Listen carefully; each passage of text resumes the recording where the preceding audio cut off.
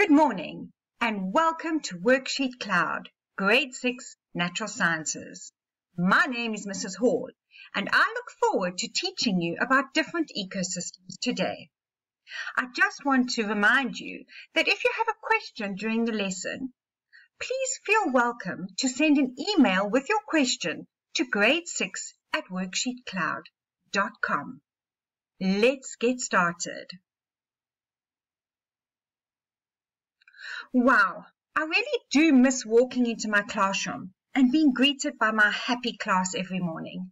I miss laughing with them and watching their beautiful little faces light up while we discuss our plans for the day, especially the plans like a hot chocolate break or a Nutella sandwich day. If any one of them are watching now, they know exactly what I mean. Those were the days. Let's hope that this lockdown ends soon and we can all get back to normal. So let's get started on ecosystems. Just remember, if you've been taught this lesson by your amazing teacher already at your own school, please feel free to use it as a recap and consolidation lesson. You never know, you might just learn something new.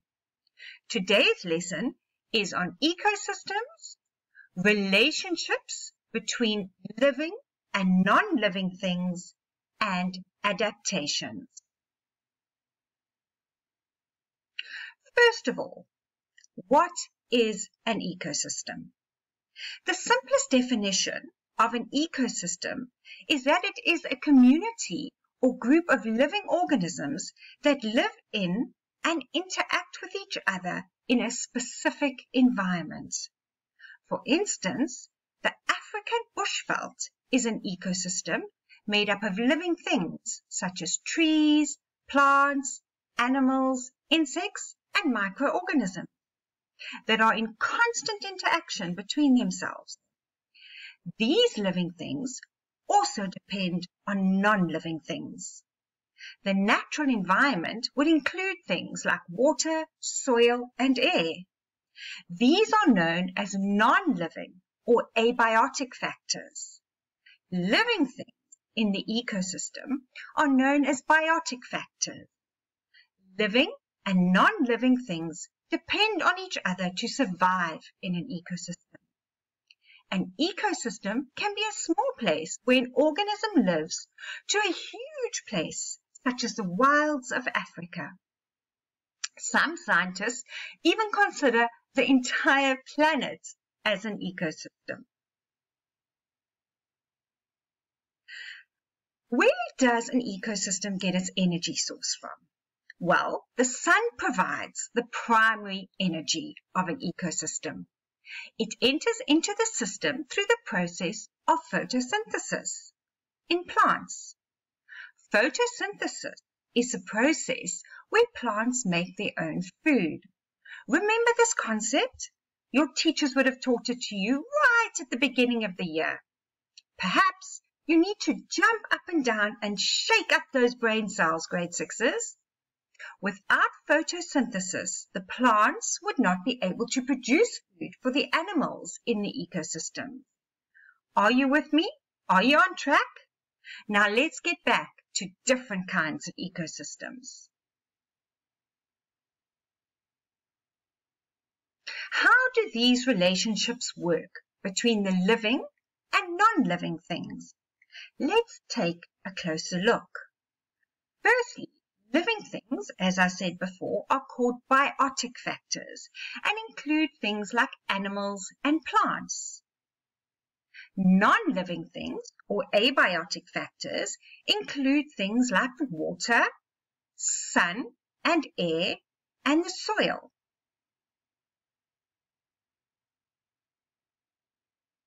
There are many different kinds of ecosystems. Some of them are rivers, mountains, grasslands, deserts, and even a little pond can be an ecosystem.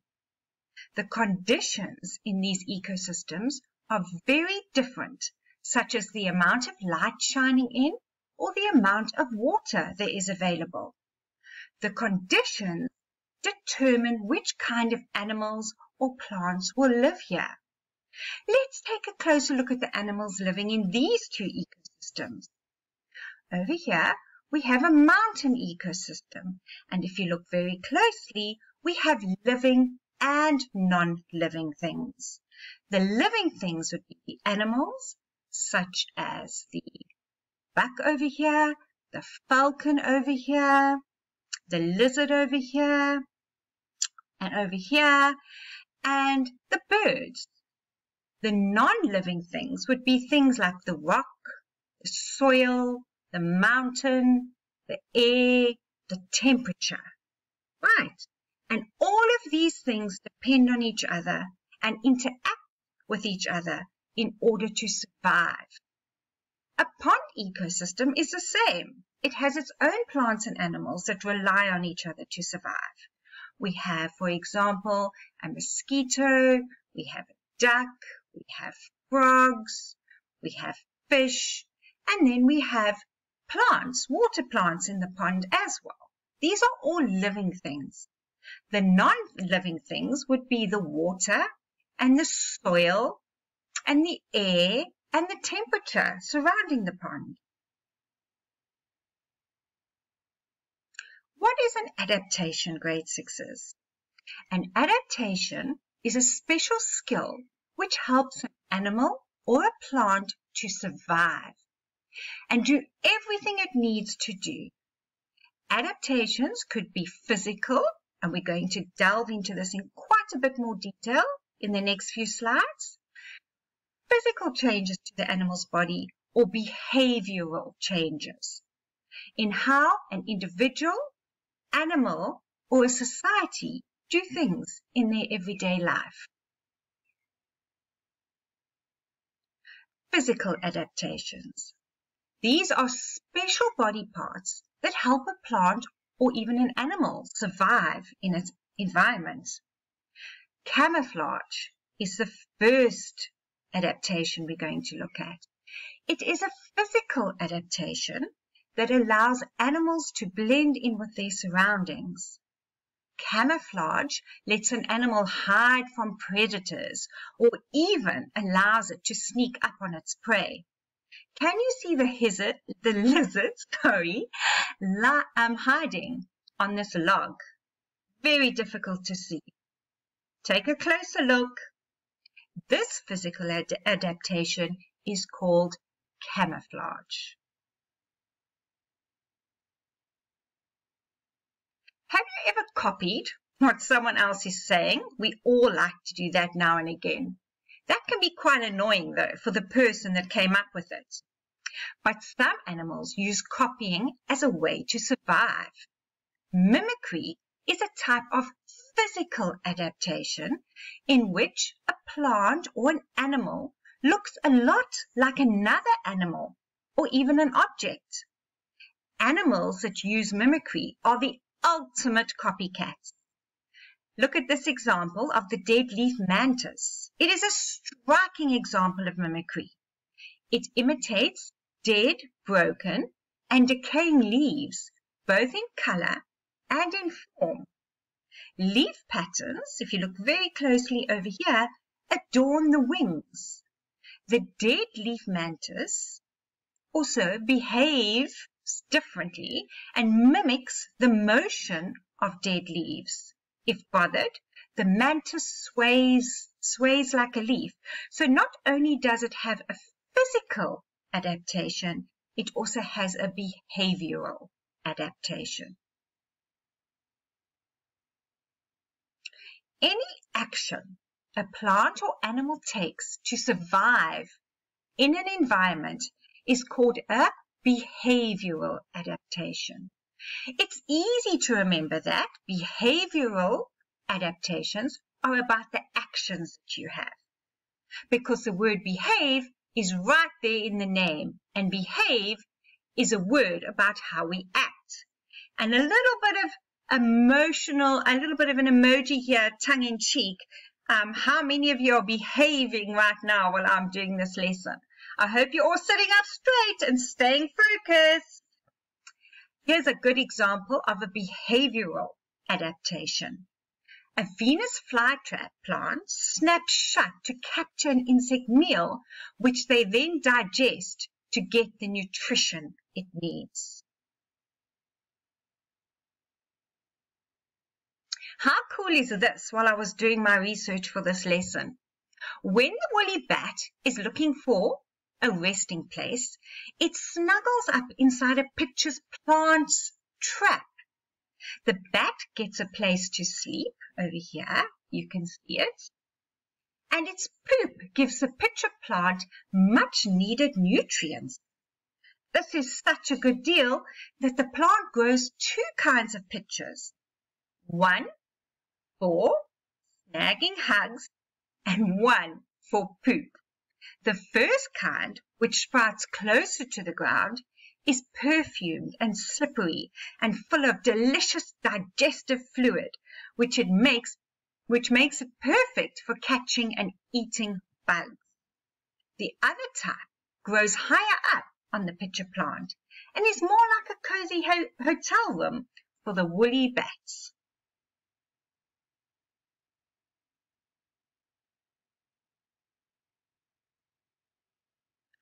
Now, an adaptation can also be a behavioral adaptation affecting the way an organism acts.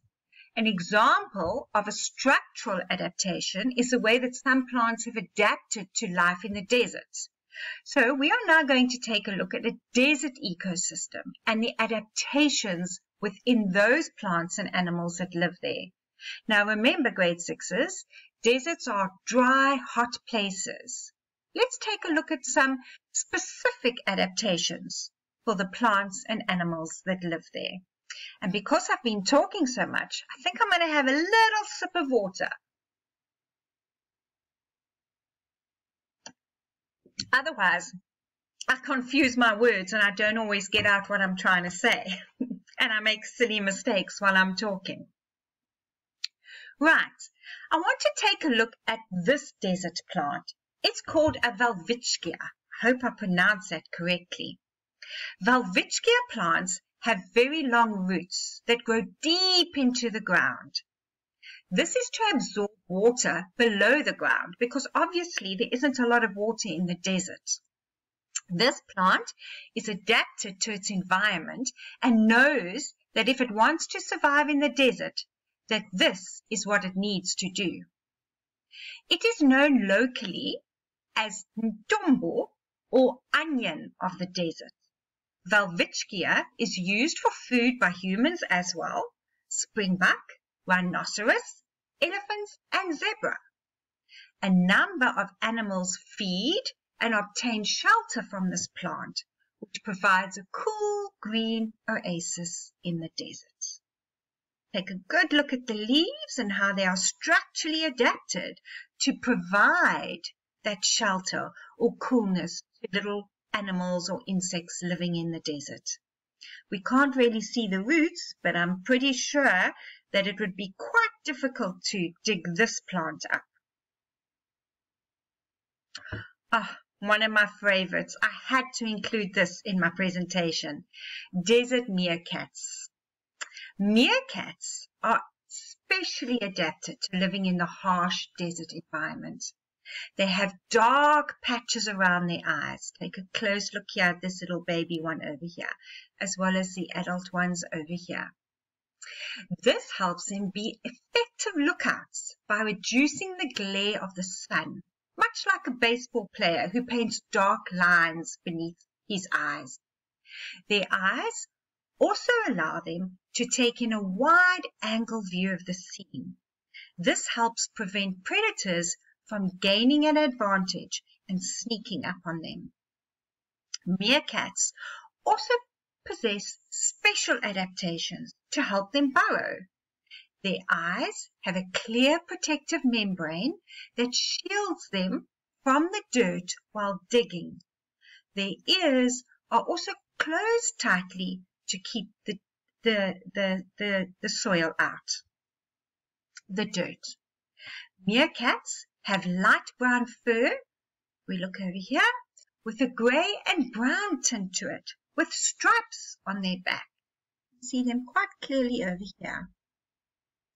Their dark skin bellies are covered with only a thin layer of fur allowing the meerkats to warm themselves by lying face up in the sun.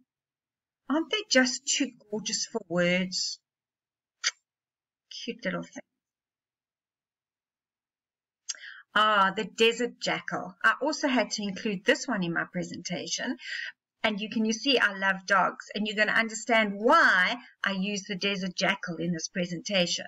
Because I have a little Jack Russell at home called Charlie, and he's been very naughty while I've been trying to give these lessons and record them. Sometimes, now and again, you might hear him barking in the background. But that's why I chose to talk to you about the jackal today and the jackal's adaptations to surviving in the desert ecosystem. They are a type of canine, just like a dog, and they are related to dogs and wolves. They look like a cross between a German shepherd and a fox.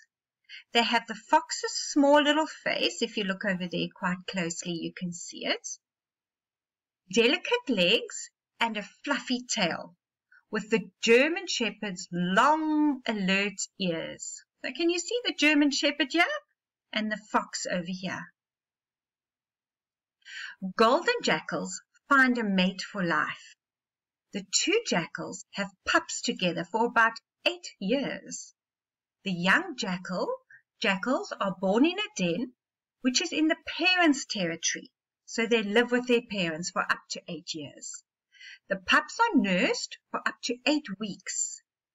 When they are weaned, that means when they stop drinking their mom's milk, they start eating regurgitated food. Male and female mates live together for their entire lives and raise their young together. Isn't that special? Jackals do not live in packs. Jackals survive in the wild at probably close to almost 15 years. In the winter, it gets colder, and the jackal grows a thick coat of hair in preparation for this season.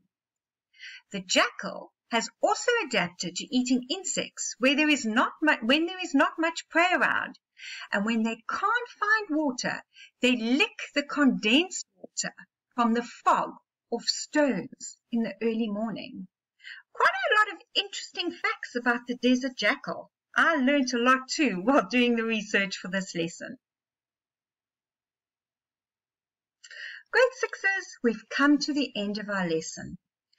Thank you so much for watching and paying attention and listening carefully to my information that I was trying to give you. Just remember, this lesson was brought to you by WorksheetCloud. You are so welcome to go online now and get the worksheet and download it and print it out, as well as the memo. Now, grade 6ers, the worksheet that relates to this lesson that I taught you today has a little bit about food webs in it as well. So tomorrow, when I'm doing food webs, you will be able to answer all the questions on the worksheet. So don't worry about it too much now if you don't get through the whole worksheet today. Tomorrow's lesson will cover quite a few of the questions on food webs, and then I will have another activity sheet for you tomorrow that will also be based on ecosystems as well as food webs. Grade 6ers, enjoy the rest of your day. Remember, help your mom around the house. It's not easy for mom and dad to be doing all the work by themselves. You can't just be watching Netflix or playing on your computer. Have a great day, and I look forward to seeing you tomorrow.